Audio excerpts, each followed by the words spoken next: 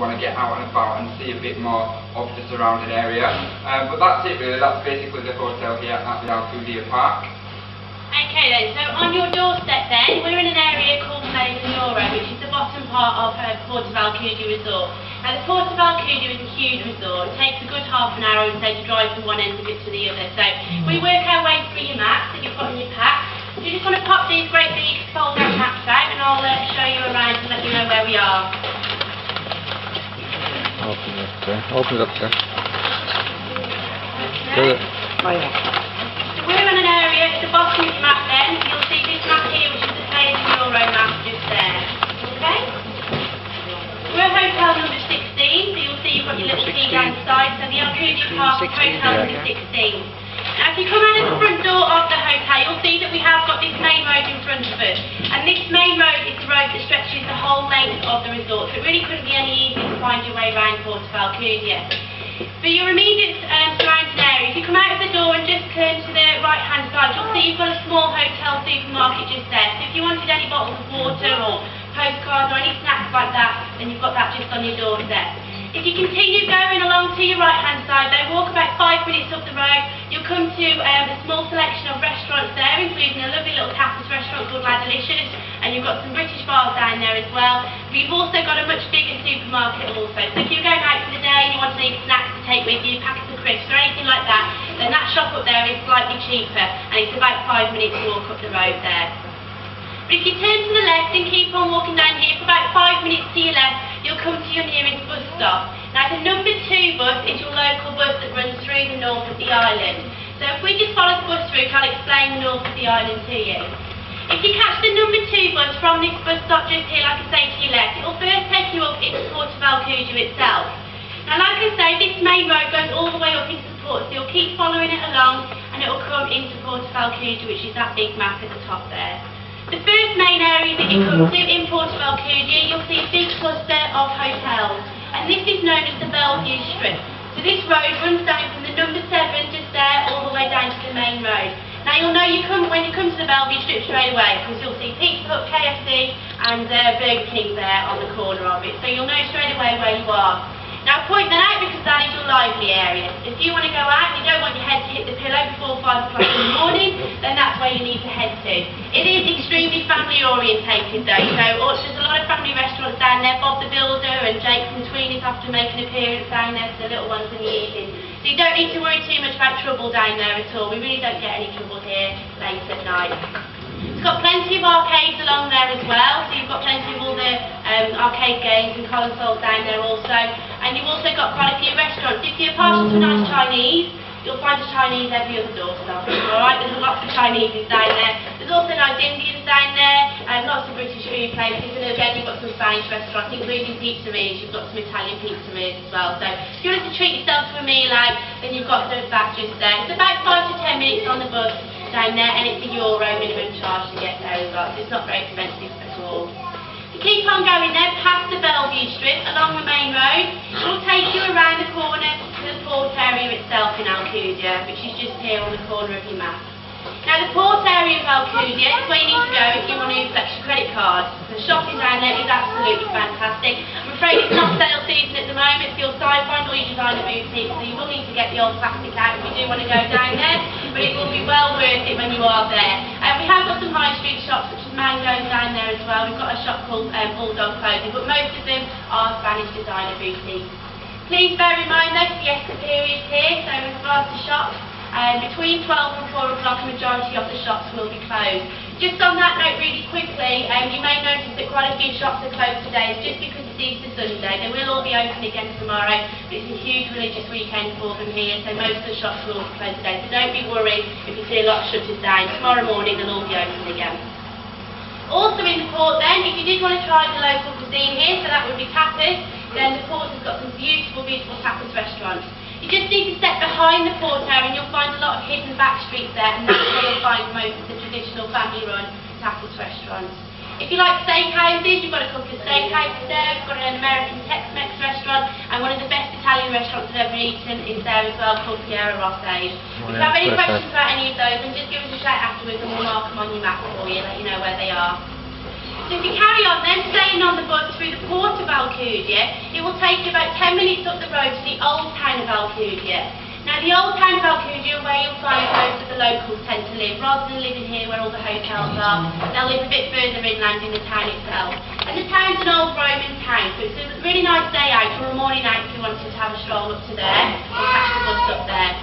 Now on a Sunday and a Tuesday morning, that is where you'll find the local market in Alcoudia town. And it's held mornings only, so it'll start packing up about midday, 1 o'clock in the morning. And the bus will take you directly there and drop you off straight in the heart of the market.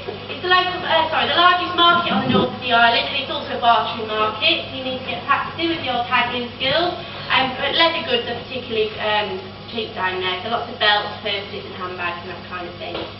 Also there you've got the castle walls in Alcoudia town, so you can have a wander around the castle walls. People still live and work within the castle walls themselves.